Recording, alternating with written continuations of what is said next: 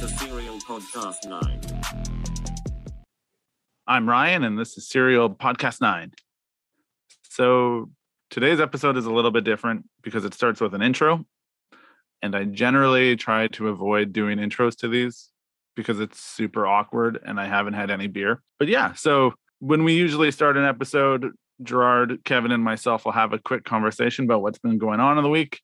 This one was a little bit different because it was turned into a very serious conversation about the state of the car scene and why there aren't cooler cars in the community or in the scene. It's probably one of our more honest conversations. It was very long and I had to cut it down quite a bit. So you're going to notice that Gerard starts the conversation by talking about Fast and the Furious 9, which has nothing to do with the conversation, but it was fun. And then there's a sharp turn into why things are the way that they are. So I hope you enjoyed as much as I did. And here we go. Did you love the movie? Hell yeah. They fly a Fiero into the space. They do. And they somehow managed to make like a fucking 50-ton giant army fucking B-train rig flip on its nose with magnets from two cars. Like over end? Mm-hmm. The over end flip of a semi, I think they do that in like the Batman movie too. Yeah, but they do. I mean, this isn't a semi. It's like an armored fucking rolling city block. Not only that, Dom jumps out of like, I think he jumps out of that thing, and then he jumps out of like some other thing. He gets rescued from like a fucking mine shaft. Fucking, it's awesome. Like he's invincible. He's the best. So it sounds like if Dominic wrote a movie. It's like, and then there's like a mine shaft, and then it goes to space, and then there's like a army block that flips over with magnets. And I mean, the thing for me is like, why are they even driving this thing in the first place? Like, all they're doing is like I don't know, uploading some codes to a satellite. They could do it from some like secret army base or some fucking, I mean, they could do it from a fucking apartment complex. Who gives a shit where the fuck they are? But they're like, it's not a good movie, bro. They're ripping through traffic in this like crazy armored fucking city block thing with like, it's pretty sick. It's good old Fast and Furious. Sounds not great. I can't stress this enough how I don't want to see this movie. I mean, Ryan, come on. Like, it's Fast and Furious, man. I mean, I know what it is. It's like fucking watching a Marvel movie and thinking it's fucking real. You know what I mean? Like, but I actually think at this point, and I've said this and you got mad, Marvel movies seem more plausible because there's actually a story of how they became superheroes. Whereas, like, this dude was just stealing VCRs and driving Honda Civics, and now that was like 20 years ago, man. People get better at shit, you know. He's a spy and stuff. Yeah. That's like if we all became spies, and then all of a sudden, because I know how to take pictures, I know how to hack a computer. That's essential. I mean, I never knew how to design parts fucking 20 years ago. So I mean, that's not you like jumping out of buildings. I mean, it's not that far off, you know. Like I paid a guy to draw me a fucking potato, and now I just like make like race car parts. It's the same thing, you know? Yeah, that's exactly the same. Yeah, exactly. As Fast and the Furious, as you being a super spy, you being James Bond with no real training. Just stop hating, man. Just accept it for what it is. I will never stop. Okay. If you don't like Fast and Furious, you're not a real car guy. Is that? Well, I don't know if that's true. That's fully not true. Oh, you're not a like young fucking car guy. I mean, you could be like a road racing Porsche enthusiast and not like Fast and Furious, sure, but like if you're into like stands out cars and fucking loud exhaust, you should probably like Fast and Furious too, you know. They're doing 2 more movies. Sick. Can't wait. The next one, they're going to be fighting Jeff Bezos and Elon Musk in space because they both have robots and they both have one half of Mars. And the Fast and Furious guys are going to have to go fight them. That'd be pretty good. I mean, it wouldn't. I hate everything about this. And then the next one, it will finally learn that it happens in the same universe as Transformers, and the All-Stars will come. Yeah. Oh, I mean, we got to be getting close to the crossover. Then you got to start racing. You know, you're racing your car, and then it transforms. I feel like people out here, man, or maybe in our drift community, or maybe like whatever, like nothing's really fucking cool out here, man. Like, I mean, we have like sort of cool cars and like they're chasers and stuff, but like some of them are fucking go to a Honda show and probably find 10 cooler things easily. It's easier to have a cool show car than it is a cool drift car. I think there's two things that happen. Same fucking thing. How is it different? Because the drift car, you're using it. Yeah. I like that this is the episode. So like, so you wreck your bumper 10 times a year. It's hard to have an immaculately painted bumper compared to like you bought the bumper 5 years ago and you just drive around to shows and it's the same bumper. Like it better be immaculate. Like you better have all your ducks in a row. It was my criteria for a cool thing to be immaculate. Like absolutely not. Like it's just creativity or like what people are doing with their cars or like how they're building it. You know what I mean? Okay. The thing is with fucking people with chasers, it's like, okay, it's kind of come to this thing where it's like S chassis now are getting to that level of like Hondas and VWs where it's like the shit's all been done. So now people are like starting to think outside the box and like build cool cars. Whereas like the chasers and stuff, it's like a lot of these guys getting into these cars are pretty fucking basic dudes. It's like chaser, coilovers, some sort of generic fucking Japanese or JDM wheels, and like, I don't know, some sort of fucking basic ass aero and like go drifting. There's nothing really fucking exciting about that. Yeah, like, but it's cool. if you were to check back on our old episodes of what we talked about, we've already said that that's like 80, like the car itself is like a 70% cool car. So they only have to add. And that's the equation right there. Yeah, that's the equation. They've added another. You were like, what would you do? You'd get the 100, you'd get the coils, you'd get some wheels, you'd go drifting. Like we said that. No, I agree, that was like the like, equation.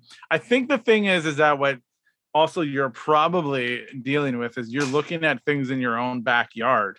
And it's very easy to shit on things in your own backyard because every car scene does that. What do you mean? When I say backyard, like in your own scene where you live, like where you reside, the scene that you actually are geographically close to, you're judging it, but it's because it's all this, you're seeing the same things over and over again because it's the drift community is the same here. It's very rare. Like if 3 new people enter the scene a year, then that's 3 new people that enter the scene, but that's not like a giant number of people. But you show the scene to people elsewhere. And it's like, oh, people really like Kevin's car. People really like that Paul's like wagon. People, like those are things that people look at from the outside. Everybody thinks that the shit in their backyard sucks. It's like you talk to anyone anywhere. They're like, the roads where I live are really shitty. And it's like you talk to the dudes in California and they're like, our roads are shitty. And it's like, yeah, but your roads are probably better than everyone else's. But everybody thinks California roads are not better. Well, who has the best roads? I don't know. Japan? I don't know. Our roads are pretty good here. Like, yeah, honestly, fine, we have some good ass roads. But then people complain about them. They're like, if our roads didn't stink, and I was like, what are you talking about? Yeah, I mean that's always a reason, though. Yeah, it's all you can always find a reason. Tuba stink. Maybe the like just buy it and drift it thing, or like the like softer me is like, what's the word, like going back under a little bit, just because like you start seeing so much of the same fucking whack shit. It's like cool, we have chasers, like that's cool, I guess, but we're all pretty much the fucking same. Like every car community has the same percentage of cool cars as other car communities. One thing I'm sort of saying too is like the level of the enthusiasts here is relatively low. Like if you and I were to go to WECFest in fucking Seattle, the level of enthusiasts, the median is higher and the highest is much higher. Right? Yeah. But I would still say that there's probably, there's population. So there's a bigger pool to choose from. And also we're not used to seeing that. So it's all brand new when we go see it. Like that's. I mean, it's fucking new or old, like a BMW fucking wagon with ITBs and like, I don't know, JDM wheels. It's kind of fucking cooler than like, I don't know, some other. But if you saw that, but I mean, yeah, exactly. If you saw that car once a week, and then it would not be as cool anymore. If I drove that car. Even that car itself. Eventually, you'd be over that car. If it was Ryan that drove that car, and I drove it to the shop like every week. To be like, we're gonna edit a video. Eventually, you'd be like, you know what? It's like cool, but No, but that car itself can still You'd be very Gerard about it. I don't know how you don't see this. No, it can hold its own on a world stage because it's interesting. It's unique. But we have cars here that can hold their own on a world stage. Fucking name one. I don't know. Something that you guys built, I guess. I mean, my original might have been close. Doczilla shit, probably. I don't know. Like, there's tons of shit that people like lose their mind over. People are always like excited to meet JJ. If he's in Saskatchewan, people are like, yo, this is fucking sick. So in the situation and what you're describing, when we go to Seattle, and we're Saskatchewan in that equation. Maybe. I mean, a little bit. There's a bigger scene and people spend money. It's a bigger scene because there's just more population. Yeah. And that was like there's the same amount. Because the minute you say you're from Canada, you're all one big Saskatchewan. Yeah. Like they're like think you live in an igloo, and they're like, "What do you mean? Like you have a modified car?" Yeah. Do you have an igloo garage? Yeah. How do you drive that? That'd be sick. Yeah, that would be sick. That'd be pretty cool. Yeah. At the end of the day, I think I don't think any like so. If we went to California and there was a drift scene there, you think I don't think you'd be any more impressed by the California drift scene than you would. I mean, maybe it's just the drift scene generally. I don't know. Like some of the shit in Japan is like kind of sick. You know what I mean? Like, I don't know. They just drift all sorts of fucked up shit. It's kind of cool. Whereas like here, it's like that's their answer for everything. But I mean, like, there's stuff in Japan that's not cool too. Like, no, there's absolutely shit in Japan that's not cool. I agree. That's what I mean. So like, I feel that there's cool aspects and not cool aspects. Name the coolest drift car that you think exists right now, Kevin. What's the coolest drift car in North America that you think? Or name fucking three of them. Fuck, that's a hard question and very subjective. Yeah, I mean, because like I would just be like, well, I think what Chob just did to his car looks cool, so Chob's car. But you also don't really like JZS's, and I do, you know. And no, I could. I mean, I think fucking what the car that we sponsored in Japan, fucking the Macaroons car. Macaroons. It's Yuhei Baba. Yeah, Yuhei's car looked fucking sick because it had. I mean, maybe the fact that the Vertex kit was like a bit generic, but the Vertex kit with the breed fenders. And I feel like when it went yellow and it had like, even like those wheels weren't great, but they were just black. And like, I feel like it looked fucking sick, man. Like, I feel like it needed like a bit better of a wheel and a GT wing. For sure. Because like, it was like a mad rush to get it ready for Tokyo Auto Salon. But I mean, that car was nuts. Like the interior was nuts. The engine was nuts. The engine bay was nuts. The car was nuts. Like, we have been talking for a while, but we haven't actually said what this. So far, this episode is about me and. I mean, you could just do the intro at the end. Yeah, we can. When you know what it's about. So far, it's just me and Kevin trying to convince Gerard that cool cars exist everywhere. Like, okay. Let me name some cars that like stood out in my mind from Option that were, or even just recently that were like kind of sick. Like that yellow RX-7 that was like super fucking wide and yellow with like the ridiculous like Kranze wheels and like the massive fuel system in the back. Like that car will forever be embedded in my fucking head as like one of the craziest drift cars I've ever seen. You know what I mean? Yeah. Like, when was that car made? When was that who knows? If you had that car today, it'd still be fucking ridiculous. Yeah. It's more ridiculous than any car that I can think of right now. I don't really care for it's great and I like this and it's all fine and good, but like kind of like also like romanticizing everything from the past is one thing. No, but what I'm saying is I'm sure it's a cool car, but like, yeah, you and everybody else think some car from Option magazine like 10 to 15 years ago is the coolest shit. Yo, the Bride Levin coupe with the BN green one. The green one. Like, I don't want to do an episode where you guys just talk about Japanese cars. I'm kind of just like taking the piss on that one. That is a sick car, but like, yeah, you know. I know there was one. Thing. It's like this is the one thing, and I've come to terms with it. I understand why we're so into Japan and all the cars and that. No, but like think of it. What I was saying is think of a car in the USA that would sort of be like equivalent. Like when that car came out. Revgasm's car is cool. I don't know. Simba's car is cool. All of Proceed. I like the Squeeze 8.6 car. The Squeeze 8.6 car. Yeah. Even that new 8.6 that they did is pretty sick. There's pretty much a lot of the Final Bout cars are cool, but the Final Bout cars are all the cream of the crop from areas that probably have way more shitty cars in it than we ever see. one of the biggest realizations I ever had when I started traveling, and especially from Saskatchewan, so you won't have this perspective as a car guy, is like going to a place and realizing that, what I see on the internet is only a sliver of what exists, because there's a lot of garbage and I'm only seeing the best of the best of the best of the best. And when you actually start traveling and seeing that, it's like, oh, and that's when I came up with that idea, is like, realistically, every scene is made up of probably the same number. It's like 5% are the top of the top. And then you have like 15% that are like really cool cars that are great. They're not like immaculate, but they're cool. And, whatever other percent. And then like 60% of cars are garbage. Like they're like part-timers, are never going to be a thing, or people, like the Mazda 3s. And that is the world. And then it's like, oh, I just don't see that because nobody takes photos of those cars. I feel like that applies in more way. Like you could apply that to like regionally, where you're like, yeah, only like 5% of the cars in that region are going to be sick.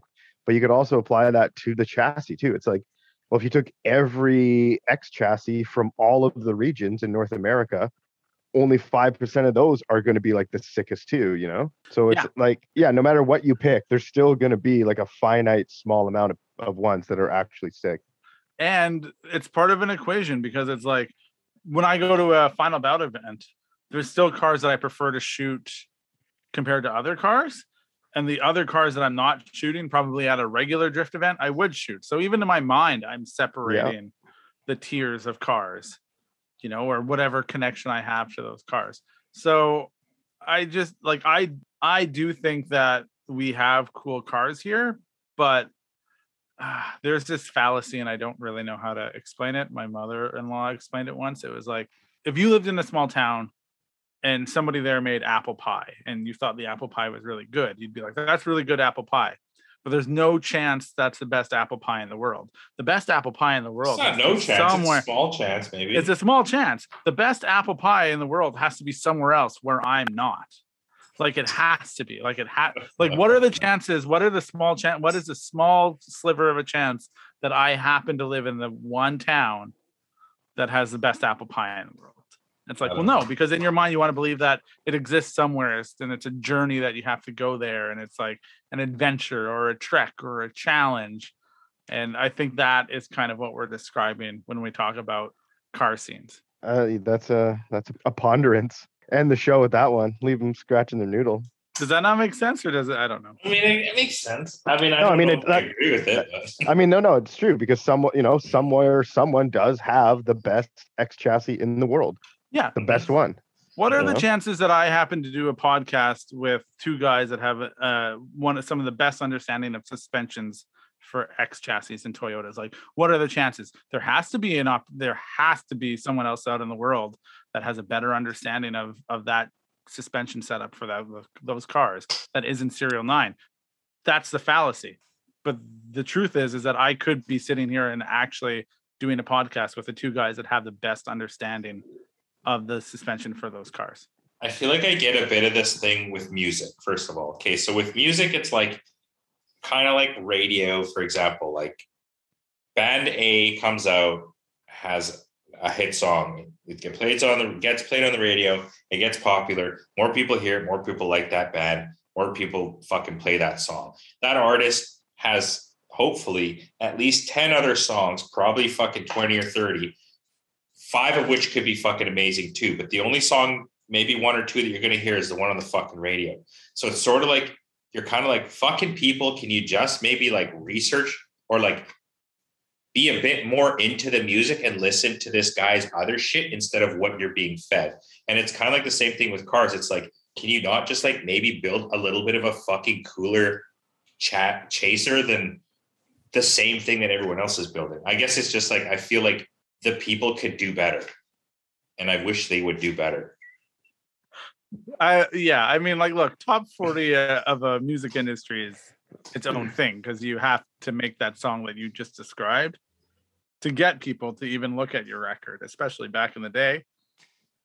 If I was going to buy a $16 CD to own that song, you better lead with your best foot forward, right? That's where you get like Puff Daddy getting Biggie Smalls to like do like Juicy or whatever, because it's but like, I'm talking about I don't want to do that song, it, but it's not, like, yeah, but I got the good artists. people in there. The artists aren't, in my opinion, the artists aren't the problem. The problem is the fucking sheeple. No, but the artists and the producers are making the music to say like, they would put out an album and be like, yeah, this is all great, but you don't have a hit. I need a single that I can sell to the masses. I need that thing that gets you in the door.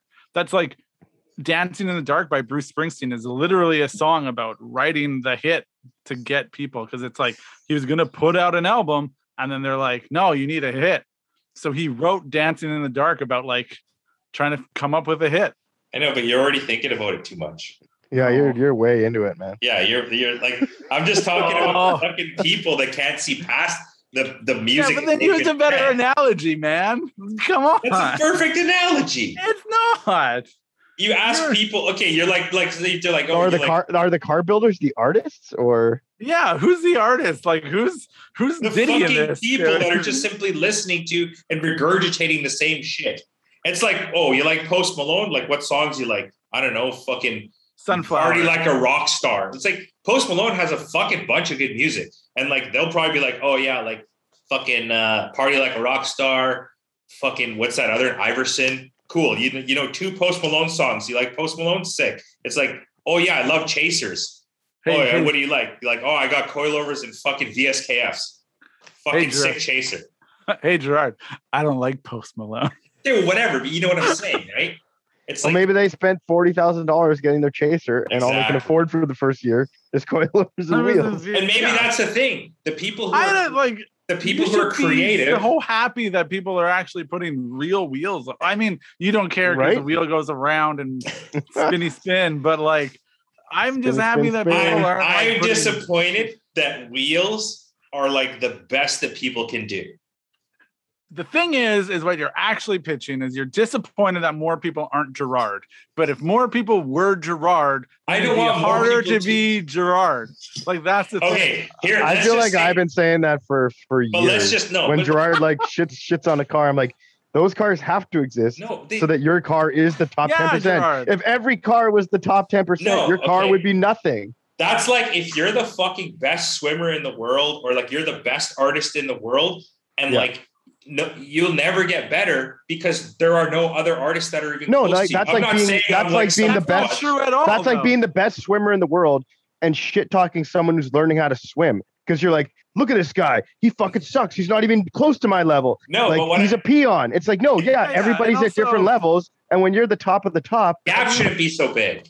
Have you watched between people learning and Olympians? It's not learning, man. Like these are people. It is like you're learning how to modify a car. You're learning how to like pick styles. Okay, where's the rest of them? Where's the fucking rest of them? But it's only on a journey. Why isn't everybody rich then? You know, like it's the same thing. Like why? Yeah, exactly. Why isn't everyone successful? If you're saying you're the best and you can only be as good as like what you're pushed to, fine. But then the other side of that is I feel like you guys are in the same fucking thing. You guys are already like allowing these people to be fucking peons. Yes. Okay. Because there will always be peons. Listen. It's the law of averages, man. Okay, like there's always going to be people above and below. How many chasers in the USA have radius fenders? I don't know, Gerard. Fucking zero. Right, because they don't want to fuck up their chassis that they just spent $30,000 on. Like probably, but like doesn't sound like a great investment. How many fucking Hondas in the USA have radius fenders? Well, probably fucking not many. Oh, okay. Okay, but what I'm saying is like, why is it that you can look to Japan? I'm not saying Japan is the be all end all, but like, why is it that you can look to Japan and there's a plethora of shit, and after fucking 5, 6, 7, 10 years, America still can't fucking think for themselves? Because we've had this whole conversation, and I think I had to cut it out.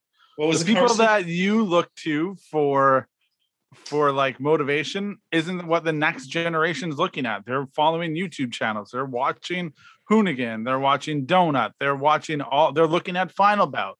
So then you're asking for original thought from like. I mean, why don't they follow the people in Japan that we all can fucking see? We can all see the same shit. It's on Instagram all day long. Because they haven't been introduced to that yet. They're still learning. You guys are just making such excuses. Like, here's the thing. You said if you're at the top of your game, nothing will challenge you to make you better, but that's not true. And then I've asked, did you watch the Last Dance documentary about the Chicago Bulls?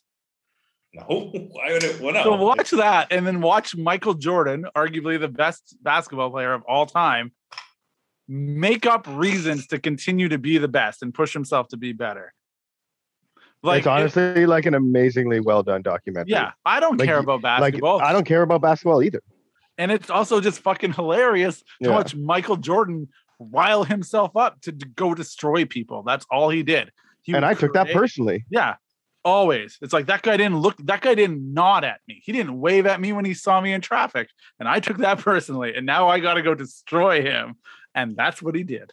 And that made him better. So people that are good, I think, are great at what they do, are just going to continually strive to be better anyway. They don't need all of the peasants to be on their level. And one thing I will say though is, like, if you're at the top of your game and you're with the top 5%, the bottom 95%, you're not concerned with them. You're not thinking about them. They're not the people pushing you. It's the people in the top 5% with you who are nipping at your heels, who maybe there's ones that are better that you're trying to be better than. That's what's pushing you, you know? I mean, yes and no. I mean, I'm just trying to have more faith in the core community. Like, I want them to know more. I want them to be better. But they don't all suck. It's just that you got to hedge your bets on certain things, I think is what it is. To like Kevin's point of what he was saying, it's like, I went to film school with a guy from Toronto and I was like, man, what does like Toronto think of Saskatchewan? And he's like, honestly, Toronto doesn't even think about Saskatchewan. Why would we? We're like concerned with what's going on in New York. Like, and that's the same thing. It's like things that are below you do not associate with. Like, you don't need, I don't, you don't think it's about not like arrogant, but it is a bit like, you know, I mean, you should be concerned with like a little bit of everything, I guess. I think at the end, the nice thing about this that's not coming through is that Gerard is actually being kind of like a bit of a hopeless romantic and like idealistic and wants everyone. And then Kevin and I are actually saying, it's exactly what I'm saying. You're gatekeeping the fucking like low level like card people. We're not gatekeeping. That's just we're being realists about it. And you're expecting the world from people that probably don't have the ability to give you the world. So you're just going to end up heartbroken. They don't have the dedication. They don't have the knowledge. They don't have the money. Let's start the SerialNine fucking school for fucking sick cars. I've always wanted to do that. I've always wanted to do that. They'll just be like, look, this is what's sick. This is what's not sick. Like, you want to fucking build a sick car. That's just like your opinion, man. Sure. It is a bit of It can be my opinion. You can either listen to it or not. But like, we build sick cars and we'll show you that we do. And that's kind of another thing. I really wanted to hear that next round. You were like, and that's another thing. And then you just kind of slowly decided not to say No, I was talking about the Aristo. I was like, I just, maybe, I don't know. The Aristo was kind of whatever. Like, I felt like, really liked the Aristo. I didn't feel like it had hit its peak, but I feel like maybe it wasn't the car to like get to the next level with, in my opinion. Why? Because it's a fucking GS300, man. I don't know. Like there's a lot of, it was an Aristo. You know what I mean? There were a lot of pretty crazy Aristos and GS300s. Maybe they weren't drift cars, but like, I feel like that car kind of sick, but at the same time, I guess because it was like pretty conservative looking, nobody knew that the rear fenders were radius 20 millimeters. Nobody knew that like it was actually super low, but like, I mean, dude, it would like tuck wheel and like drag side skirt while drifting. Like, yeah, people knew. People knew it was low. I literally had photos of your car being like, and not even an inch off the ground. And I remember looking at it and being like, shit, that's real fucking low. People knew. I mean, but that's the thing. The subjectivity of what we've talked about is that not everyone was into the fact that it was wide body. Some people like stock metal. Some people like blah, blah, blah. I mean, the other thing too is like, the other thing too is it was a very, like, maybe not subjective car, but like as far as a drift car goes, there's always that thing where like, if you're up here and everyone's down here, like, let's just say you have like a stretchy fucking rubber band and like you're trying to pull the people up and like, hey, look at me. This is sick. This is sick. And then it's like, you do something too sick and it like rubber band breaks. They can't fucking understand what the shit is. And like, maybe now that like Hurt has one and DeWill has one and stuff, like the rope's building back up and people be like, oh yeah, those GSs, they're fucking dope. Those Aristos, like they're pretty sick. It's like cool. And like now they're like, but like before, what you're saying we were too fast and the rope broke. I'm gonna say a thing, and I don't want it to be offensive, and I don't want you to get upset. But I think what you're actually saying is that you had the vision without the clout. And I'm not saying that you're cloutless, because that's not true. But yeah, I didn't receive the accolades of the fucking work that I did. Because nobody can understand it. Because someone else that already has the clout surrounding them of like being almost like an influencer. And I'm not saying that you're not, but I'm saying, and there's also a hierarchy in that, and there are people that have higher, so there is the 5%, and someone in the 5% noticed probably and was like, yeah, I could do that too. And then they kind of got to be the one to blow up the scene on it a little bit. Yeah, no, I'm not upset about that part of it at all. But that's what happened. It was just like, yeah, you were ahead of the curve and you were doing really cool stuff.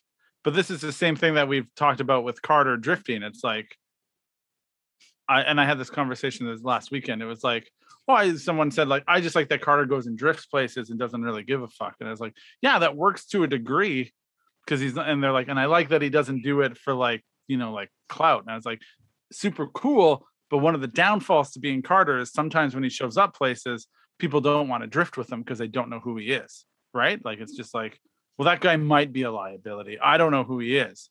But then if you're someone with like X amount of clout, and clout is a fun way to say like Instagram followers or whatever and be like, well, I want to drive with that guy. If I've seen him on the internet, so I know him. I want to be around that and I want to drive with that.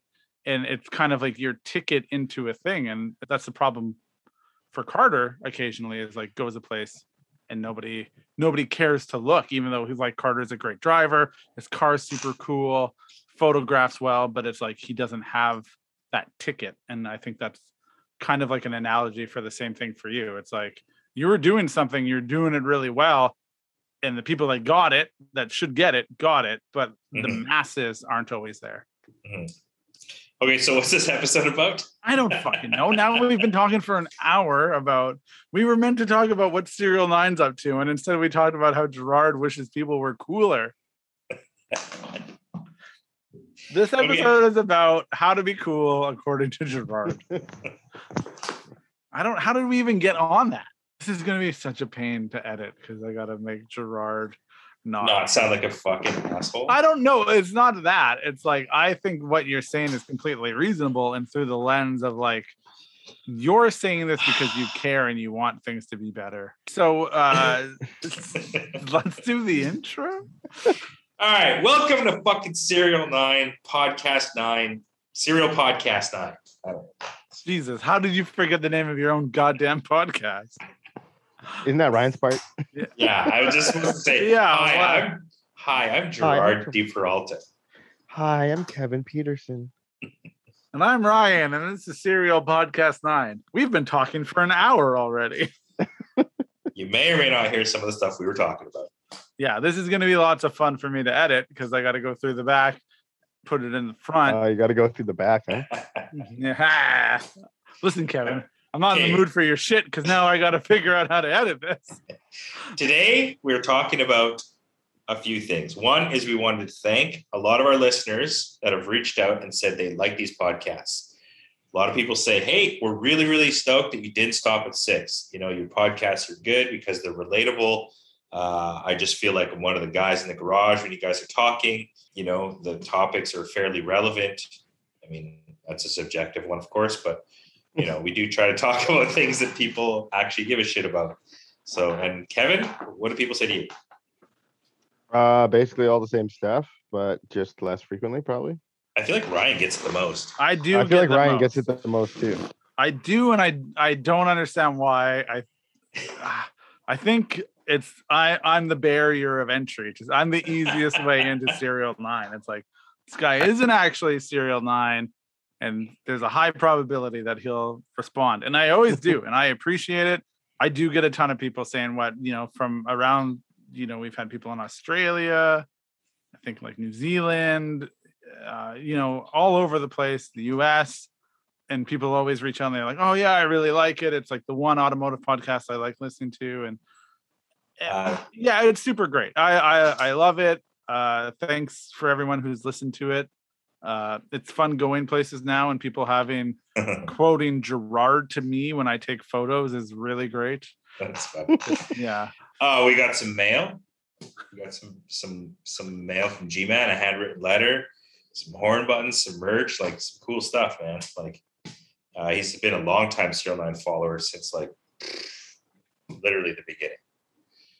Whew.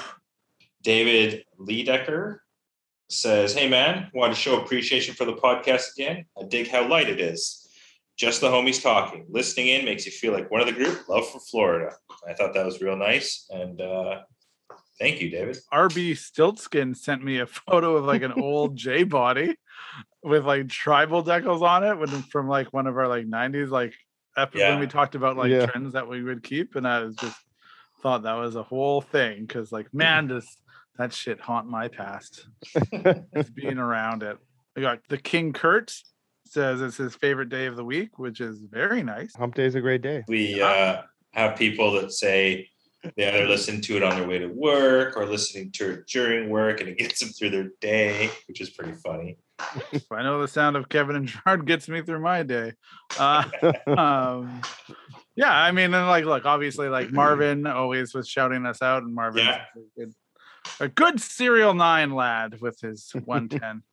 JN Miata even had like the question I think that we answered.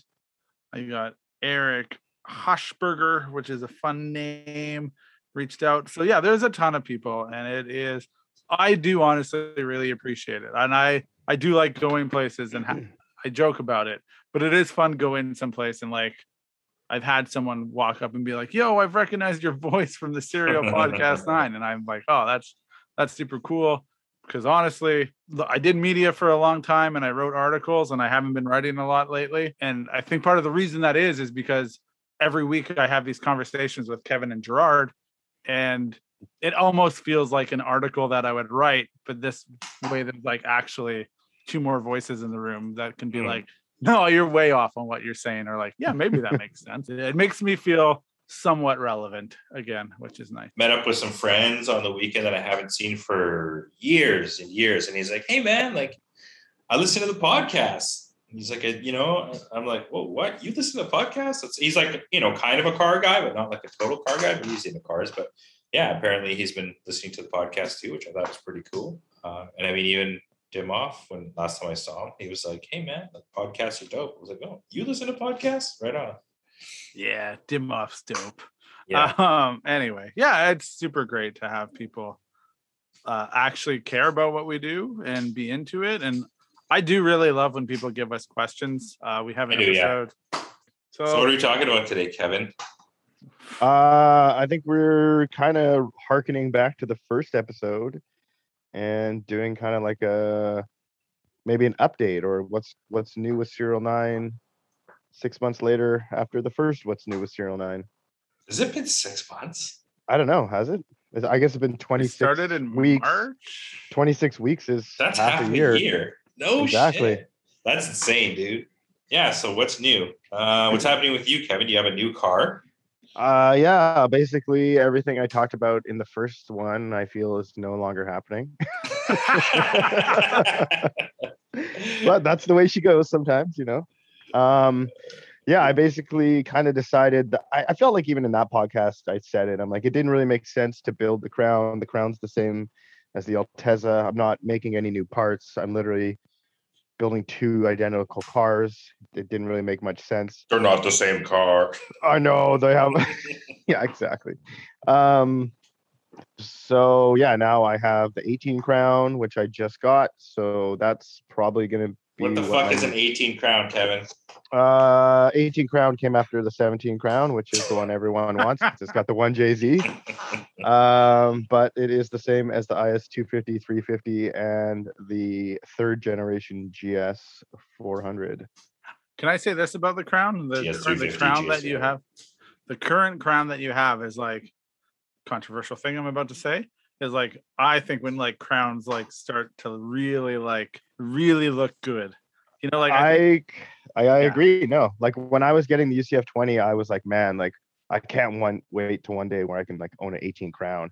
But now that I have the 18 crown, I'm just like, man, I can't wait till I can own a 20 crown. Yeah, like crowns. I feel like, and I don't know if it's just because like lack of options, but like the crowns eventually look like they kind of begin to like reign supreme, and they do look very nice. I get the draw of the earlier crown because it's like 1J. 1J. Yeah, it's 1J. It's the easiest way to get into a 1J at this point too, right? It's the most affordable way to get a 1J. So I get the draw, but I've never really was like, oh, I want like that gen crown. But when you took delivery of your new crown, I was like, this is dope. I would like a crown. Like that was a fun tipping point for me. Maybe another part of it I would say is like Gerard's Stagia hasn't really come to fruition yet.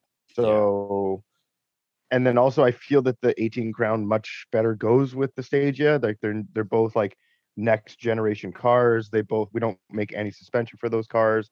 Yeah, they're they together go much better than the crown and the Stagia, in my opinion. You mean the 17 crown? Yeah, sorry, the 17 crown.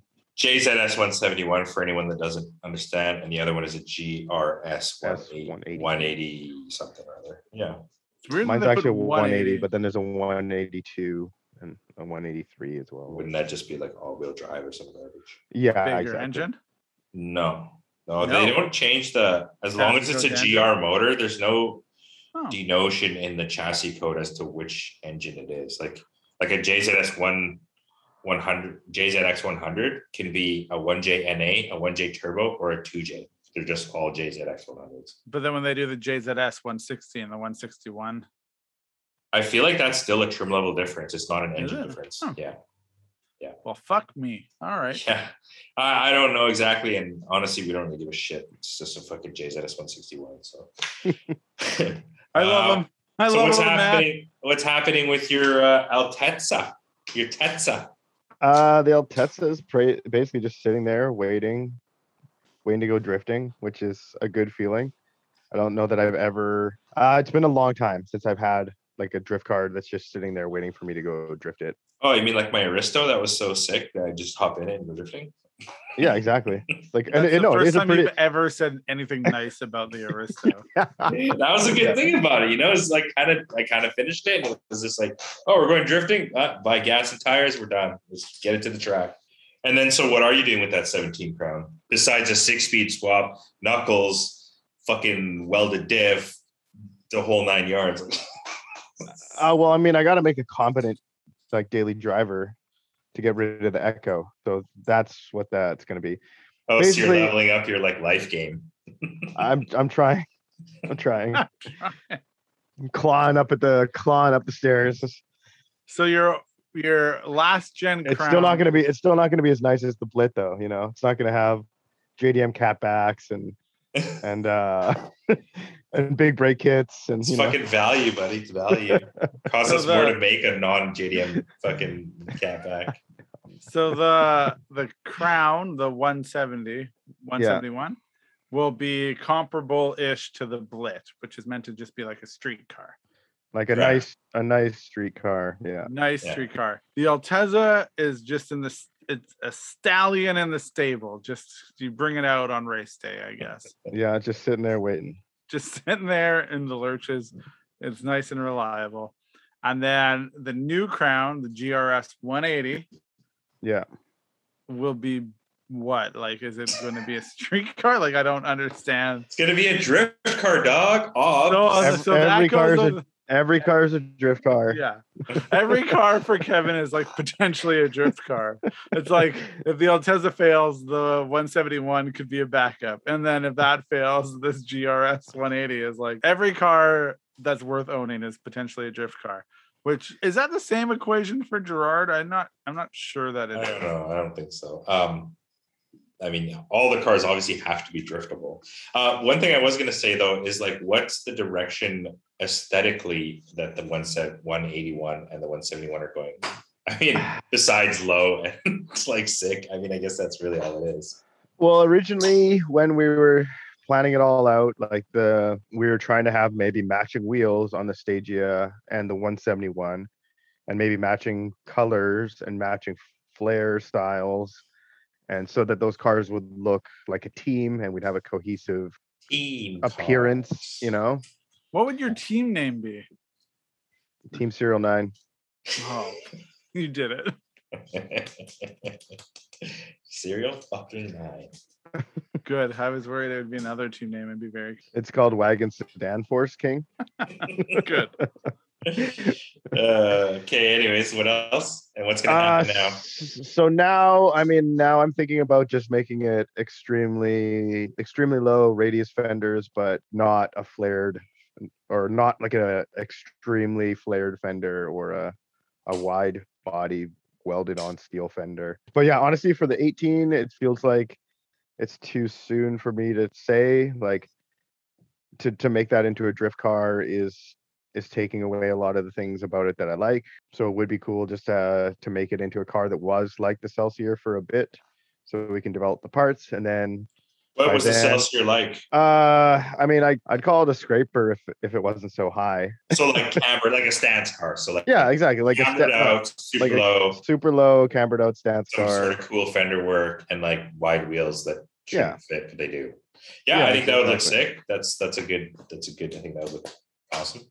Basically, yeah, I just want to be able to make all the parts, like the front lower, all the rear arms, the RCAs, and yeah, be able to have that car as like a pretty cool stance daily type of car. And then maybe if it gets too heaty, then or something happens with the motor or the transmission. So basically tomorrow.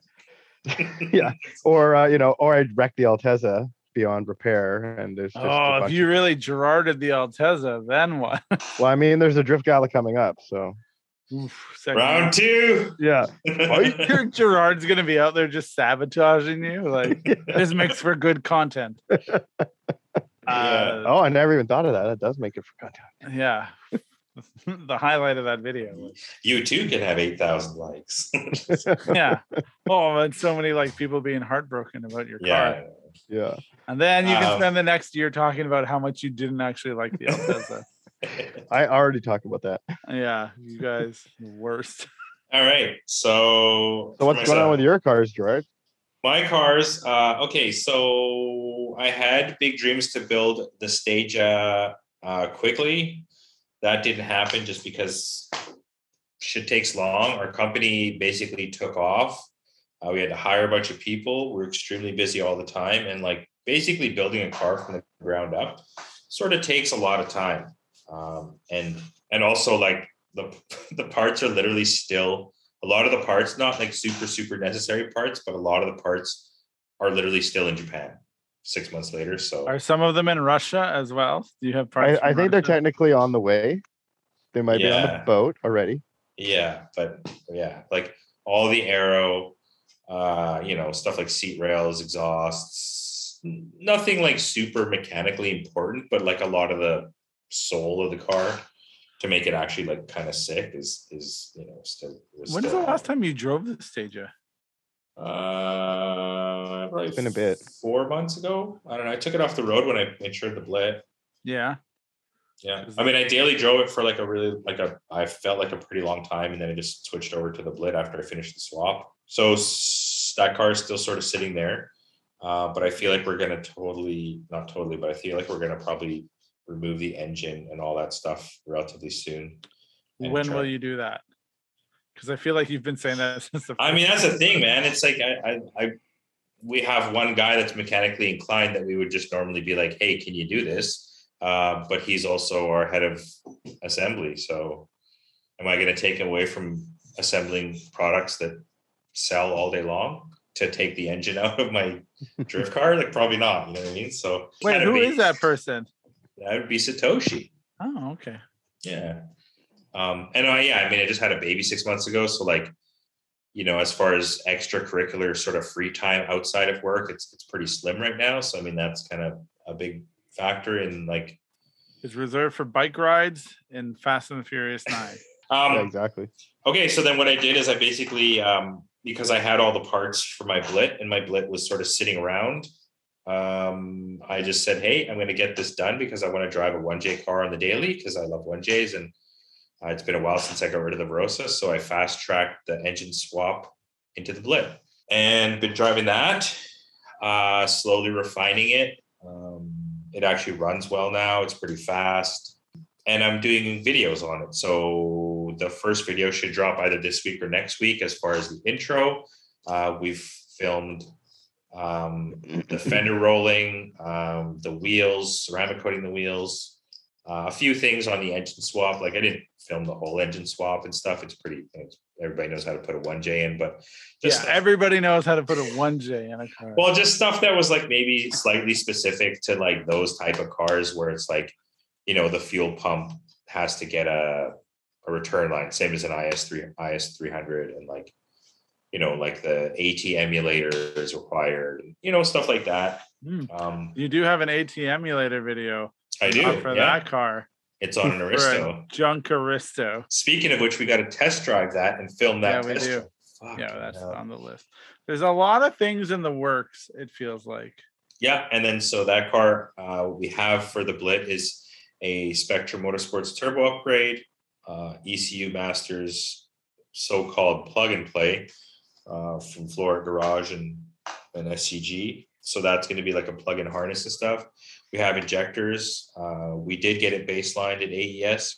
We're basically doing the ECU, then the turbo upgrade, and then all the suspension is finally going to be in. We have all those videos. Sounds like a lot of videos. Sounds like a lot of videos. I wonder who's going to work on all of them. I don't know. It's Ryan guy that sort of basically works for us for free. And fuck that guy. And my truck is not doing anything. I've wanted to lift my truck and drive it. That's no concern. I don't think you should lift that thing, man. I think it's fine. No, it's not. No, because then it won't go into any parking garage ever. Yeah, that's absolutely true. Actually, if I lift it 2 inches without any sort of racker, it'll still go into parking garages. I was worried about it when I drove it. It's definitely like when you can put your hand out the sunroof and touch the roof, it's definitely like... it's a bit scary. Okay, good. So I want to know, because that's cool. The two SerialNine guys have these cars and they're building them. But what about products? Okay. So what Kevin can talk about some products. Product. How detailed here do we want to get? Are we going to talk about this fucking steering wheel? That's what I was about to say. Are we releasing information about previously unreleased product information? I feel like we can. We do have a steering wheel coming. Just say it. Exactly. We have a steering wheel coming. We have the first article. I've drifted with it. It's definitely, in our opinion, a pretty sick design. There's only going to be 100 of them. It's a limited edition. Yeah. If you like crazy steering wheels, you're going to like the SerialNine steering wheel. Yeah. If you like crazy steering wheels that you feel that you could still actually use without wrecking them by using them, you will also like the SerialNine steering wheel. I've seen the SerialNine steering wheel, and I do like the SerialNine steering wheel. Yeah. Well, so far, every single person that's seen it that says it's pretty sick. So. Yeah. Not to be a dick, but do you think anyone would sit in a room with you and be like, "No, Gerard and Kevin, this is shit"? I mean, yeah, sure, I do. Okay. I mean, I don't know. I like you value people who are willing to give me honest critiques and criticisms about what they perhaps don't like. Yeah. I'd rather that than someone just sit there and be like, "Yeah, no, it's the sickest thing ever." When in actuality, they don't like it at all. I just always think back to Alex from Rare Spec Wheels agreeing that fake wheels might be all right when talking to Gerard. So I mean, steering knuckle. We have a drift knuckle. It's called the AK-49. It's literally going to be released like next week. So say the actual week. That's August. You might as well say like this week. Yeah, it's going to be released 2 weeks from now. Before you hear this episode. If you're listening to this, go to the website. It's on the website already right there. Yeah, you can get the steering knuckles. So it gets 50 degrees of angle. It's also an RCA. It's made of 70. No, it's not. It's made of 6,000 aluminum. So it's super light. It's very strong. We've tested it. It comes with an outer tie rod. Extended outer tie rod. Extended outer tie rod. that will help you get your toe back in line. And Got it's steel dowels. Steel dowels. It's under $400, I think. Sounds like a steal. Should I put this on the wrist? It doesn't fit the Aristo, brother. Well, that's dumb. What vehicles do you make it for, Gerard? Yeah. We make it for all the JZX cars. We make it for the ones that you just spend the whole first part of this shitting on. Well, you know why those cars aren't that great? They don't have green anodized steering knuckles. Yeah, they don't have AK-49s, bro. Bruh, bruh, bruh. All right, say it again because I interrupted you. So it goes Angle King 49. Yeah, so the Angle King 49 steering knuckle is for the JZS 171 crown. All the JZXs, so JZX 90, JZX 100, JZX 110, and the IS 300 / SXE 10 Altezza. It's for those cars as well. It is also for the 110 Blitz, the 110 Barossa, the 110 Mark II. Yep. And I guess if you're real stupid, that means Chaser, Cresta, and Mark II, JZX 100 and 90 as well. Why not my car? Also, I don't need this, but why not my car? Because yours has the larger knuckles, and it doesn't fit. It has different spacing on the ball joint. Spacing on the ball joint. That's fine. I don't know what I would do this. That's why Gerard was going to convert to IS because everything is a little bit smaller and lighter. Oh. Yeah, and then also we wouldn't have to make a specific GS knuckle. We just make an adapter kit. Yeah. How hard is that to do? Well, we've never gotten around to doing it. And we never will now. Oh. We could do it on your car, Ryan, if you want. Yeah, we could. We could. Yeah, I mean, if that's a thing you ever want to try, you still have access to a JZS. Exactly. If you want. You know what Ryan's car needs? I know how much you hate steering knuckles. Yeah. It does, actually. Why would you want a steering knuckle, Gerard? Why would I even want this thing? Okay, so, I mean, JZXs are pretty cool. ISs are pretty cool, but they're definitely not that sporty. They are sporting, but they're not super sporty. So 2 things that the Angle King 49 will give you is quicker steering and more steering angle. So the car generally will be much more fun to drive. It is a near zero Ackerman setup. It does have Ackerman still, so you can drive it on the street. It doesn't feel like totally shitty, but it is not at all specific. It is more geared towards drifting. But yeah, quicker steering, more steering angle. So even just parking, it's like sick. But obviously the quicker steering, inputs just even on the highway, just driving the car generally, it's like totally different car. Totally different car. Yeah. Well, now I am interested. Exactly. Also, I'm a little bit peeved that I just found out right now that the AK bit stands for Angle King. Yeah. Like you never said that. You're just like, what do you think of the name AK-49 or whatever? And I was hey, man, we always and I was like, yeah. There's always another level to it, Yeah. Everything. I was like, I don't know how I feel about gun culture all the time. And then it's like turns out it's like Angle King. It's like, that's cool because it is Dan King. Yeah. And it's got a really cool logo, which is an AK-49. So you want to put it in your car because it looks cool. All right, cool. So that's interesting. So those are the things. Mm-hmm. Both of those are parts that you've sold me on. Yeah. Steering wheel and this AK-49. One thing that we have coming up pretty quick here that is let me guess. Is it control arms for a Tesla? No. Honestly, no. It was super funny because I was talking about that today with Soha and Satoshi, and Soha was like super into it because I don't know, he was so into it. And then because I was telling him how like the only other, or not the only company, but the most popular ones are like $1,800 US, and he was just like, yo, like we should make these right now. And then I was saying how like also Marvin had those control arm ball joint issues where there's no grease straight from the factory in the upper arms, and there's no recall. They're just like, yeah, sorry, like you got the ones without grease, like buy some new arms. Buy some more Tesla parts. I'm going to the moon. Goodbye. Yeah, exactly. So yeah, thank you for it was like, man, like we we should really make those arms like while that problem still exists. Like, I agree. Well, I'm let's do totally it. on board. I'm down. Let's do it. Just make. I don't have Um, anything to do with your business, no. but I like So the what I idea. was gonna say, this is might be a slightly kind of interesting part for you, Ryan, is on the never mind.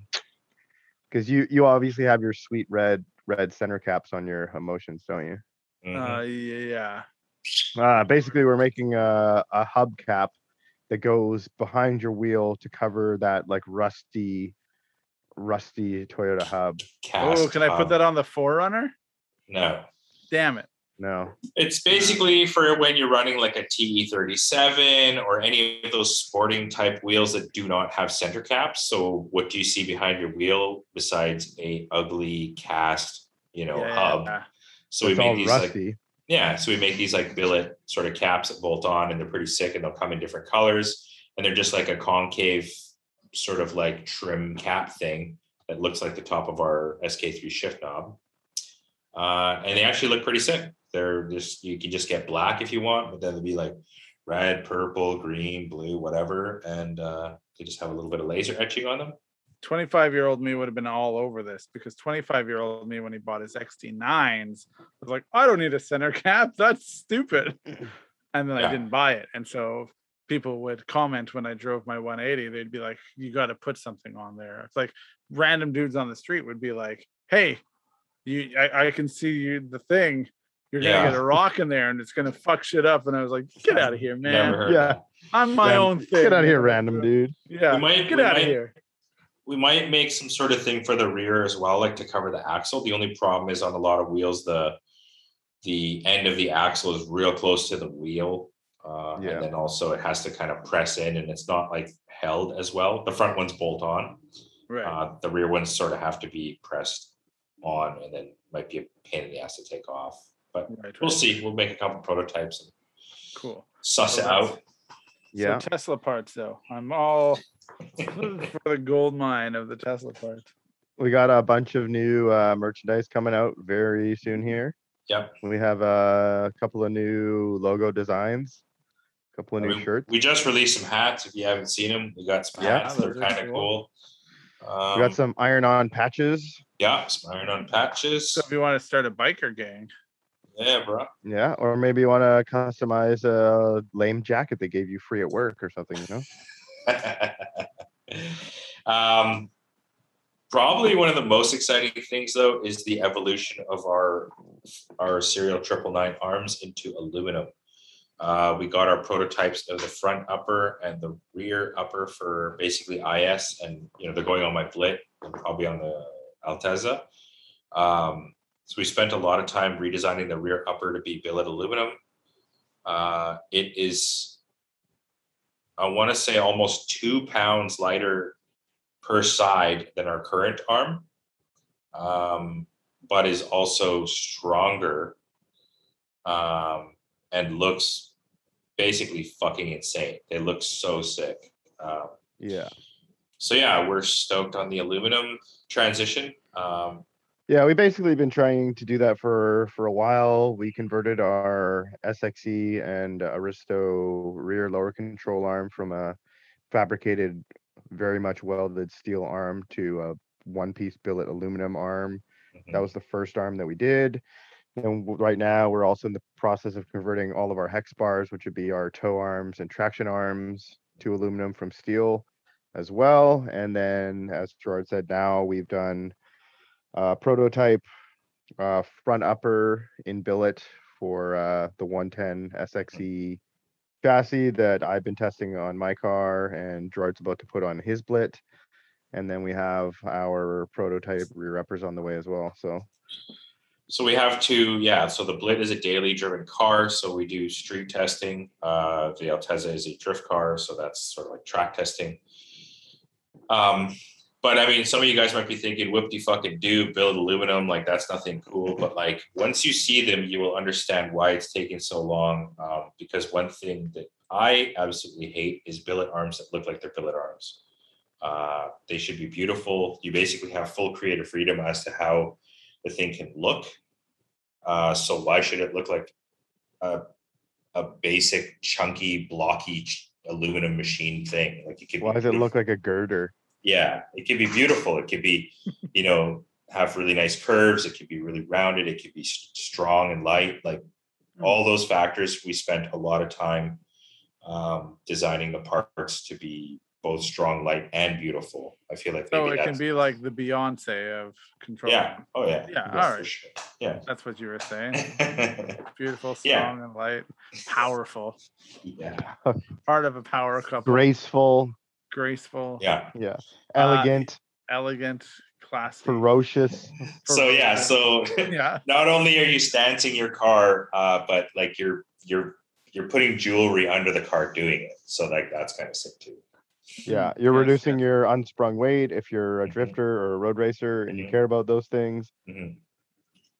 Yeah, so it's like all the like the IS300, for example, that generation of Toyotas, all the suspension arms are steel. And the next generation of cars, essentially like the 350Z and like the GRS cars, so like IS350 and IS250, all those suspension parts, the majority of them are aluminum. Yeah. So we are basically trying to take those older cars and bringing them into the new generation and improve on the suspension versus just change it. But then also, you're about to take the new generation of cars and make those, like, give people the option to make those better as well, right? Yeah, I mean, so you got like, you have this shit coming out, but then in case someone's missed the point of Kevin's new Crown, it like unlocks the potential of the next gen kind of like Lexus cars, which is great because all those cars are coming down in price. And months ago, I told Gerard that he should get a third gen GS, and he scoffed at me and then bought a Stagia, and that was I'm done with those cars. Sorry. How dare you? The next car that I buy, okay, so this might be. You would have been a king among men.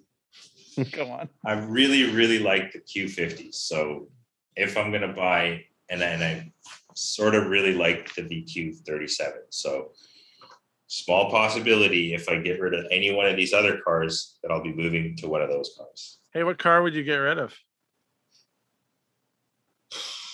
Probably the Blit. Because it has the most resale on it, you think? Definitely does right now. It's also arguably the car you like the most, which is interesting. It honestly is. Like, yeah, that's the thing. It wouldn't really make sense for me to because I mean that car would be primarily like a no, because I just really want a 6-speed like I just really want a 6-speed big Nissan sedan. So like with like I don't know, either the VR30 or the VQ37. But anyways, like you would regret selling the Blit the most. I would, but I mean I feel like it's the only car that would be your last Toyota, and then you'd fully be 100% Nissan. Yeah. And then like now you have like a big Nissan wagon and a big Nissan sedan and honestly, okay, so this SUV. This is what would actually probably happen is I would sell the 2JZ and buy that car. Because like honestly, like the thing that I like the absolute least right now is that 600 horsepower 2JZ that's sitting in the garage. Yeah.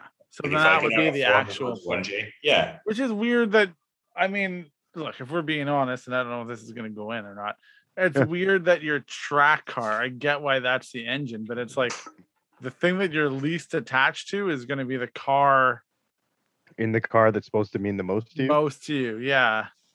You mean the Stagia? Yeah, the Stagia is meant to be like this, like your pinnacle car. You want to do every single aspect, like the engine bay and seats and like engine, like, wide body and engine in everything car that I don't really care about. That's super cool. That is. I don't know. I just wish I had more money to do more things to build more cars. So I wish I was like Kevin and had like 8 cars. Well, you could. You just have to drive an Echo every day. No, I do like the Blit. I really wouldn't like to sell that car because it is my 1J car, and like I do enjoy the 1J absolutely the most, especially on like a daily thing. The only thing is the car itself, like. I could leave the actual JZX, honestly. It's like I would probably take the 1J, put it in the Stagia, make that the sort of daily, and then build the Q50 as like a drift car. Just because like the Stagia is a great chassis. I just feel like you're splitting hairs at that point. I mean, I bet you could sell the Blit as a roller without the motor and tranny exactly for a good amount, and then sell the 2J and the CD for an equally good amount that's probably equal to the car. Yeah, that's kind of what I mean. Like, and then you have definitely a lot of money to play with. I feel like we're gonna make all these videos, and then this is exactly what you're gonna do. Like, whatever. Then you'll still have the car, though, right? It's still good. It's still you still have the content for the people, and we still make the parts for those cars. Yeah. Or worst, really bad case scenario, you just get sick of it and you do it anyway, and we don't finish the video. I'll tell you straight up right now, the Stage is a better car than the JZX110, 100%. Like as far as a driving car and like the handling and it's a fucking better car. Yeah, it's a better car, except like there's a bunch of ways that like might not be a better car. Like, yeah, it's a better car once you get. Because it's a Nissan versus a Toyota. Well, I mean, I don't know. Like it's just like you literally sit in any of the seats, and it feels like you're sitting in like a baseball stadium. Okay, but I mean, yeah, the seats on that particular model are obviously garbage for sure. It's basically like sitting on fucking bricks. Like you had to run one wiper because like your wiper fucked up, and that like, is you true. know what I mean? Like true. There's a bunch of shit like that, you know. Yeah. I think like how you. It's the classic Nissan guy with a Toyota engine. As Kevin said, and I quote, Nissan builds a sporting chassis. Yeah. And Toyota builds a reliable engine, like the engine that people want, that puts out the power. It's just a very weird mix, is a Stageo with any... I guess a Stageo with any JZ in it is... But I mean, like that was the other thing. Like Gerard's already talked about not wanting the Stageo and putting a VK58 in there. Not wanting a JZ in the Stage, put a VK56. Yeah, but I honestly think the way that this is going, he's just going to go back to that sedan that I had to watch the video of the annoying dude talk about. Oh, the Q50? Yeah, because you can just buy that car and it has the engine already in it, right? Yeah. Like I think Gerard, like, because the new Gerard says, I don't want to do all this work. I just want the weapon. And that's what I'll do. Yeah. I like this has turned into like an interrogation of Gerard's photos of what may or may not be, which is a lot of fun. Yeah. What are you going to put your Honda engine in? I'd like the never-ending wait on parts, basically. Yeah, but like, so you get that, and then you're like, you have 3 cars in front of you. Which, like, what car takes that engine? Or is it like musical chairs and like a 1J comes out of one car and goes into the new Crown, and then I mean that's definitely a possibility. Like if the Altezza is still alive and kicking, then it would probably put that motor in the Altezza and then take and honestly that would make the most sense for the company to build a JZ mount kit for the IS250 versus a fucking K series. Yeah, that would make the most sense. But now you could also make the K series for the IS 300. Oh, that also would make sense. Which too, probably already exists, but yeah, it's not a Serial 9 part. Because the K series is cheap. Well, we talked about this. Not necessarily. It's not cheap. It's not. You buy it, and but one day, actually, I did get feedback on. Someone said when we talked about K series. Nope. When we talked about buying 2Js and 1Js and like how the cost of it, and the thing at the end of the day that we weren't taking into account was like people's time and the wiring and the know-how and all of these things. And it's like, even if you get a stock, even if you take like the Aristo 2J and you're like putting that into a car, it's like he said we were just kind of like mulled over like all the details of getting it in there. If that makes sense. Like there's a lot more like like how hard is it to actually finish my 1J swap to get it to work properly? Yeah, like all that shit. Like if you're not you just slap it in. Yeah, it's a lot. Slap it in.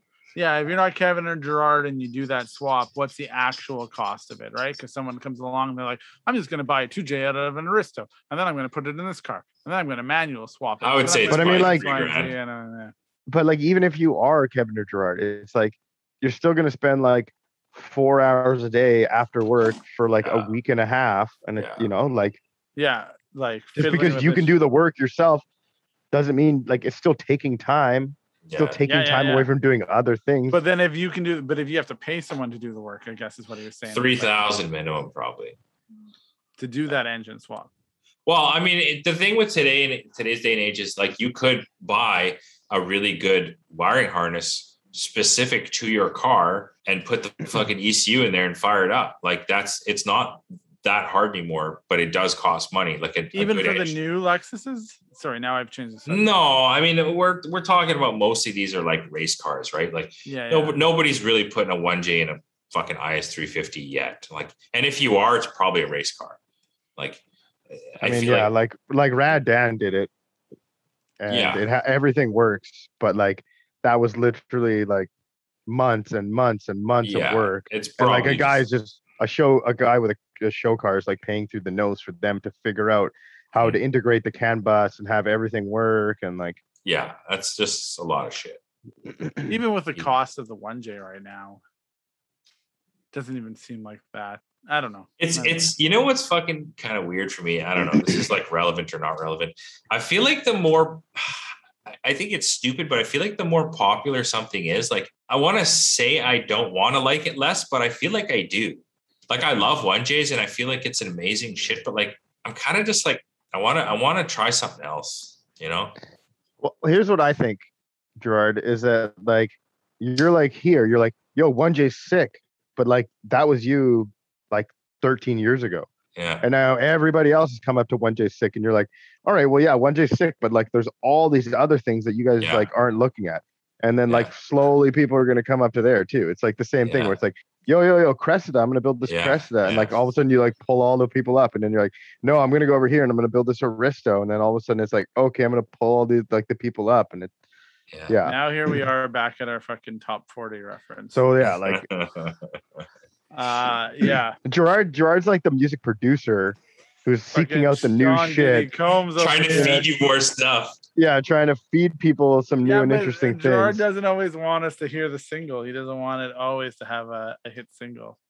Or he's like he'll make the hit single, but it's not that people only understand the hit single.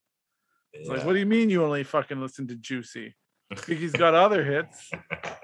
You know, like anyway. So what else is new that we're working on? What else are your other new? hits? What are your radio hits? This right here. This is definitely our number one radio hit. It is. So some things that we're going to be doing that are new is I feel that we are going to reduce the frequency of the podcast in the future. Yes. We love the podcast, but it's a lot of work. And what we're going to try to do is just transfer that work into visual works. Videos. The videos. Yeah. We always wanted to be releasing more videos, and it feels like now the amount of work that we're doing with the podcast is equal to releasing a video, you know? Maybe a bit less, but it's definitely look, the podcast it's enough that it makes it, you know, easier than that, but it does capitalize a lot of time to do the podcast. I agree. I get that. Oh, okay, we're making all new Aero for all these cool cars. Just kidding. We might be dropping Aero. So every Wednesday night, hang on, I want to go back to this. Every Wednesday night, instead of filming recording a podcast, I'm just going to go shout from my balcony at people. At people, yeah, just random shit about cars that they don't. Just spend 3 hours editing a video, yelling at Gerard and myself on the screen. Hey, what other products you guys got coming? What about a cat T-shirt? Is that a thing that's coming? Yeah, I mean that was one of the things that. Did you not talk about that, Kevin? The different designs, logos, something or other? Yeah, we didn't really go into too many details about it, but yeah, I said we had a bunch of new designs coming out for merchandise. Yes. I mean, on the like general company front, we have expanded our company. We have made it more efficient. We have new suppliers that are not always behind schedule. So what does that mean for me as a customer? Means you get your product. Oh, a huge thing we have to say is there's going to be a price increase. That is a huge thing. Now you've lost me. But do I still get the same quality product for actually more money? Yes, you still get the same quality product for basically the same amount of money. Yes. Yeah. Okay. It's just that we haven't raised our prices in 3 years, I think. I think it's been 3 years. About 3 years, but material costs are higher. I mean, our operating costs are higher. Everything is just more expensive generally. Like, I mean, general inflation's been up a couple percent and we haven't raised our prices, but it's not going to be a huge increase, and it's not going to be across the board. It'll be more on some products, less on some products. But it's only going to be. Should I buy now? Like, it's almost a sale to buy now, or it is? Yeah, we're going to basically announce that, like on Instagram and stuff. We're going to have a date when we are going to raise the prices. So we'll give you guys, like a week or two to buy the stuff, and then after that, the prices will be up. And then so it is basically a sale, sort of small one. Yeah, it's a reverse sale. Yeah. That's fine. I dig that. Good. Hey, I got a question. Why would a guy like me buy your engine mounts? Oh, that's another new product. Let me just quickly say, so we have the engine mounts. We initially released them with a, 87, Kevin? Probably. We don't know the. Yeah, but we have 87, I think, is currently what we have, around 87 Shore. So that's like a pretty stiff engine mount. They were initially released, for sporting, for drifting, but they are a little bit stiff for the average daily driver / weekend, or car that you don't want to be harsh. So we actually got some softer inserts made, and they are 80 Shore. So why you'd want those, Ryan? Increased response. So basically, especially on the JZS, the engine mounts are very soft and very sort of like, you don't want to feel any vibration. You don't want to feel any, you know what I mean? Yeah. So it'd be more direct. Your throttle, anytime you hit the gas, when the engine, transmits the power, it transmits it more efficiently. So it's a bit stiffer. Well, that seems like not a bad investment for not a ton of money. Yeah. Is it super hard to install? It's definitely like a bit of work to install. I wouldn't say super hard, just maybe a bit tedious. There's a lot of stuff that has to kind of come out. But I mean, I almost guarantee if you have any sort of JZ powered automobile, the factory engine mounts are either totally fucked already or very near totally fucked. Oof. Well, I guess I'll add that to my list of things. Here's the thing that, guy like me wants to buy something from SerialNine. What are the things that a guy like me should be buying from SerialNine? So, I mean, what's a guy like you? What do you mean? Describe your guy. Like I'm a guy that has a JZ engine. Mm-hmm. I'm already manual, so that's fine. A guy that it's not my daily. I do I drive it for fun. I want it to be a fun car to drive that handles well, I don't know, just like all around, like it's like the weekend warrior car, like to go out and have fun in. Okay, so maybe mild track at some point. Yeah, I mean, I would say if you want it to be more sporting in character, I would absolutely do the subframe mounts. Because the stock ones on all the Toyotas are very soft from factory. So there's a lot of movement within this from the subframe to the body. So there's a lot of sort of like lack of precision from the rear suspension, because literally the whole mounting subframe moves at least half an inch in every direction, up, down, left, right. Like it just moves. Right. So that one works really well. The engine mounts are good. Pick your stiffness. The softer ones would be a little bit of an upgrade from stock. The stiffer ones would be obviously like way crazier. Yeah. What do you think, Kevin? What's next? I mean, I'm a huge proponent of the diff mounts, because I feel like you can kind of feel them more directly. Like there's more tactile feel I get from the diff mounts than the subframe mounts, the subframe bushings. It's probably because when you transfer the power, it's more, you feel that right away. Yeah. Exactly. Like when you go off from a light, for example, from a stop, it's instantly every shift you feel it. So that the diff mounts are good for that. Yeah, I feel like if you're just kind of like the average dude, it's you're going to want to do your tension rod bushings because they're probably shot. Yeah, absolutely. Then like Gerard said, like if you have a Toyota and you enjoy driving it, you'll probably really, really like the AK-49 knuckle, because it just feels so much better on the turn in, and like it's just so much crisper. Like when you turn the wheel, it actually does something. Whereas it feels like a lot of Toyotas, there's a lot of vagueness on center. Yeah, like have you ever driven an S chassis or like a 350Z or like a fucking Porsche or something, and you like driving that? The knuckles will make your car not feel like a Camry. They'll feel more like a sports car. Yeah, but Camrys are still kind of dope. All right, yeah, that's good. So I think that is actually the other thing that you didn't say, but I think was actually important, because the number one thing that I get questions about on my car, aside from the hood, is my wheel fitment. And the wheel fitment was only possible on my car because I have Gerard's old upper control arms on my car. Mm-hmm. Like my wheels weren't going to fit until we put those on. Yeah, so I mean that's a very popular sort of thing. Like if you have a wheel fitment issue, like even perfect example, my Blit. So you put wheels that are like slightly too aggressive on. You have two choices. One, you can destroy the fenders, and two, you can camber in the wheels, or camber in pull the top of the wheel in to clear it. Our choice is always going to be add the camber. And yeah, so a front upper arm and a rear upper arm are the best ways to do that. Yeah. So for average Joe, I feel like that was out of the gate pretty solid choice as well. So if I was going through the SerialNine catalog based on what you said now, I'd be doing the upper control arms, probably trying to get one of the 1 in 100 steering wheels, AK-49, and then some like maintenance things.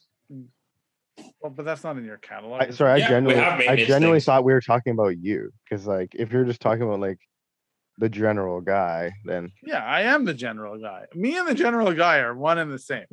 I am the everyman. Yeah, we do have maintenance things. Like if you have a JZX or an IS, we have the front lower control arm bushings, the rack bushings, the tension rod bushings. We also have an assortment of rear bushings. Like even if you have the full rear SerialNine arm set, you will not have the bushing that goes in the knuckle, both for the control, like lower control arm and the traction rod. We have both of those to sort of complete everything. They're all in polyurethane. All right. Yeah. So do that, and then my car is real good. Yeah, basically everything. The everyman will be real stoked. Basically touch every aspect of your suspension and make Just it new. put everything in from the catalog. But that's not true, because you've talked to guys, you have friends that are like, I want everything. And you're like, that X, Y, and Z doesn't make sense. But like there are. Yeah, I mean, it's not necessary for every person. One thing also that's kind of new that we're going to probably do, we've been talking about it for a long time. We don't know exactly how it's going to go, but out of every product we make, we have a certain amount allotted that are not anodized. So it will be possible in the future for you to get your whole car. Like if you were Joe Schmo and you wanted to buy every SerialNine part, you could probably buy it not in green, but like it's going to be very limited and probably cost more. But let's say you wanted every SerialNine part to be purple. We were kind of doing a thing where maybe you'd just buy a package. We would release like, once or twice a year, we would basically drop like a full purple, like IS300 pack or something like that. Oh, like a goodie box. Sort of. I guess. Like, yeah, not at all like a goodie box. It would be fun. Like a very limited drop. Like, you know what I mean? Yeah. So like if you had a full purple SerialNine car, like all the components, especially with the billet arms and stuff, like that's like a thing. You can't just buy that. Ooh, it's like sneakers. You're like, it's like sneakers. Yeah, exactly. Yeah. That's pretty cool. Yeah. So the biggest takeaway, other than all the parts to buy, is that we're going to go to every 2 weeks. Yes. For the podcast, because this one is going to take 2 weeks to edit. And so again, thanks for everyone who's listened to the podcast. Yes. And please thank don't you hesitate. so much, everybody, for joining us and listening to us talk a bunch of randomness. We really appreciate the kind words and props and stuff. Also, you can tell us if we suck. That might be also. Yeah, sure. Yeah, sure. We could appreciate the constructive criticism. There's someone will tell me that I suck. Just me. Ryan sucks. Someone's going to say Gerard's an arrogant prick. Well, I mean, not in those words. I've had people that have listened to it that don't know you that are like, Gerard seems like, I'm like, yeah, but you don't really know Gerard. Seems like what? What is it? What are the It was descriptions? like they used the word Pratt, and I didn't know what it meant. Pratt? Yeah. Like a British, That's a British Pratt term, yeah. Yeah. And then I was like, I kind of explained it. I was like, yeah, but you got to understand, like, if Gerard didn't believe in himself, I don't think this would work. Yeah. None of this works if Gerard doesn't believe in Gerard. I feel like that's like every business, though. You know? It is totally.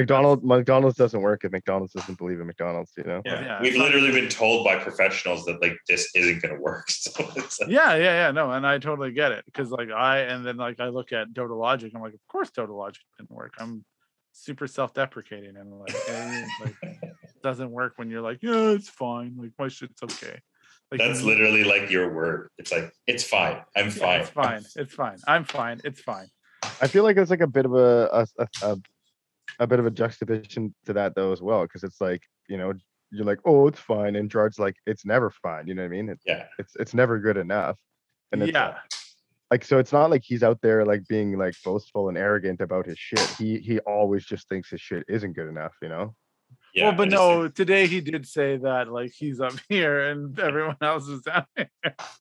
And then we also have made the category of like, or the differential, like the thing where Gerard sits on the throne and you have to go to people. They're like, there is a persona that is, I think, attached. I think, and I mean, I like to put things in boxes for sure. But when you listen to the podcast, there is persona that's attached to each of us, and one of the things is like Gerard fully believes in what he's doing. He also believes in the things that he's done, and like I think it's none is as clear as when we talked about like things that you regret, and Gerard was like in that episode we couldn't get him to be like, I regret doing this. It was like, I regret nothing, I don't build weak ass shit, you know. And it was just kind of like, all right, cool. And that's actually been like my big takeaway is like, oh yeah, like just if you don't believe in yourself and what you're doing, then nobody else is. So yes, but it's hard to adapt. That's a true statement. It's a hard thing to adapt to your life. I can teach you how to do it. Just okay. Maybe that should be our next video series. Ooh, how to be more like Gerard. No, just like Gerard's self-confidence tips. Yeah, Gerard's self-confidence is a whole other thing. I've actually said, like, I was like, there's a part of me that for a while worried that doing these podcasts, I was like, I don't want to cast either of you guys in a negative light. And then I was like worried. I was like, am I doing that? Is that what's happening? But then I realized it wasn't. That's good. I mean, we're real. This is who we are. You are who you are, and I appreciate it. And I think other people appreciate it as well. Okay, cool, man. Well, thank you very much. One thing I will say though, that it kind of like, I mean, I don't really feel like we're anybody or anything, but like it does feel that like in the current age, the more you put yourself out there, the more you talk into the ether, if you will, the more someone can come back, take that, what you said, and be like, oh, like, nah, this person not anymore, you know. But I mean, that's the thing, right? Like you got to put yourself out there, and I mean, if that's if that's the way you talk and that's what you talk about, then some people will like it, some people won't. I think there's enough here to like make an episode. So thanks again for everyone who's listened. Again, we're gonna switch it to every 2 weeks, so we're gonna go away for a little bit, but not entirely. And please, I can't express this enough, don't hesitate to reach out to any of us. If you have anything you want us to chat about, we will try. Like we've made episodes out of some pretty ridiculous shit.